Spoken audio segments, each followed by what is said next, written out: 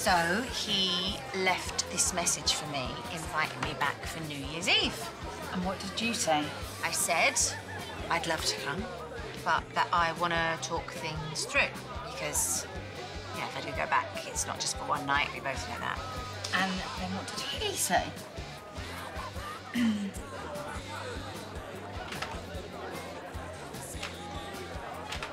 Don't bother.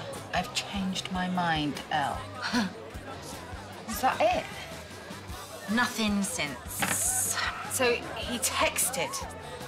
And? Well, why didn't he come and see you? It's not that far. If he had something to say, why wouldn't he say it face to face? And did he even mention your daughter, Annie? No. So let me just get this straight.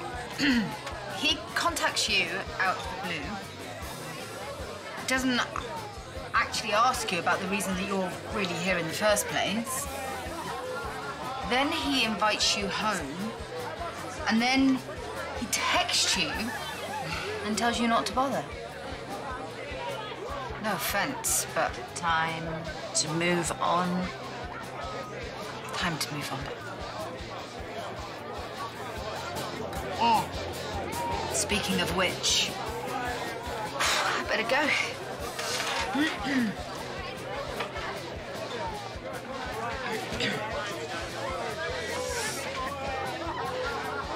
Look after yourself, Linda.